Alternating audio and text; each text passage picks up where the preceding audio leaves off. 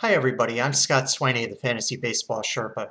The New York Yankees have been hard at work this offseason implementing their geriatric strategy, which has involved signing a bunch of past their prime big names to one-year free agent contracts.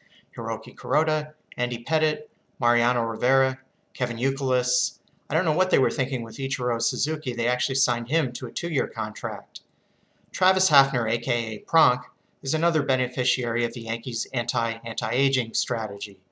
He was a formidable power hitter the last decade with the Indians, but back problems and age have conspired to sap him of most of his power.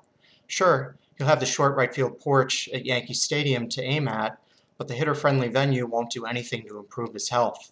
Alex Rodriguez's questionable status opens up a lot of potential at-bats at designated hitter this season for the Yankees, but the team also signed Matt Diaz and Juan Rivera during the winter, and they'll presumably give Kevin Youkilis and Derek Jeter plenty of time at designated hitter too. I project Hafner will play 100 games this season. He'll hit double-digit home runs, but unless you find yourself at the end of an AL-only auction with $1 or $2 to spend on a guy who's eligible at utility only, I'd recommend that you leave him for someone else. Please visit fantasybaseballsherpa.com today and let the Sherpa guide you to victory.